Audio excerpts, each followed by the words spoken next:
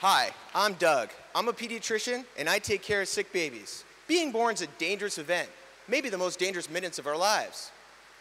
Over 5% of babies born worldwide will need help just to start breathing after birth.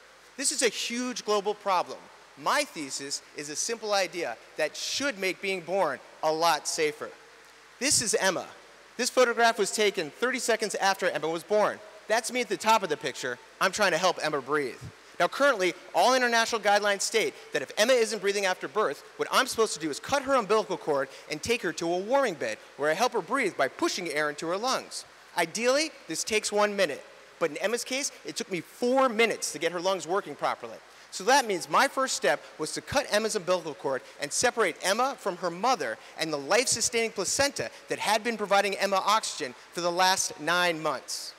Immediately after birth, the placenta is still available to provide Emma oxygen, and 1 minute at a minimum is way too long to ask a baby to hold her breath. So now, I'm going to ask you to hold your breath while I tell you how big of a problem this truly is. So on the count of 3, please hold your breath. 1, 2, 3, go. There are over 300,000 babies born every day worldwide, which means that every day, more than 17,000 babies will need help breathing after birth. That's more than 36 babies every 3 minutes. Now, failing to breathe after birth will kill over 800,000 babies every year. That's more than 4 babies dying every 3 minutes.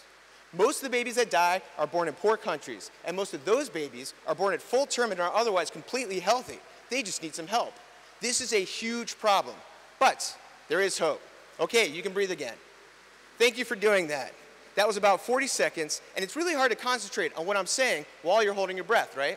Well, what if you were connected to a device that provided you oxygen while you weren't breathing? Better yet, what if Emma was still connected to her mother and her placenta, and she was still receiving oxygen while I was trying to help her breathe? So instead of cutting the umbilical cord and taking Emma to the warming bed, I brought the things I needed to help Emma to her. This idea is called baby-directed umbilical cord clamping. It's free, it's simple, and it takes advantage of the most important resources we may have for helping babies breathe, their mothers and their placentas. And these resources are available everywhere, even in the poorest countries where they're needed the most.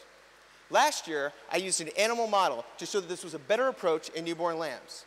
This year, I'm running a randomized controlled trial, enrolling our sickest babies who need help breathing after birth right here in Melbourne. And if I can show that it's better to help babies breathe while they're still connected to their mothers and their placentas and still receiving oxygen, I may be able to change international guidelines and save the lives of thousands of babies who died needlessly worldwide. Thank you.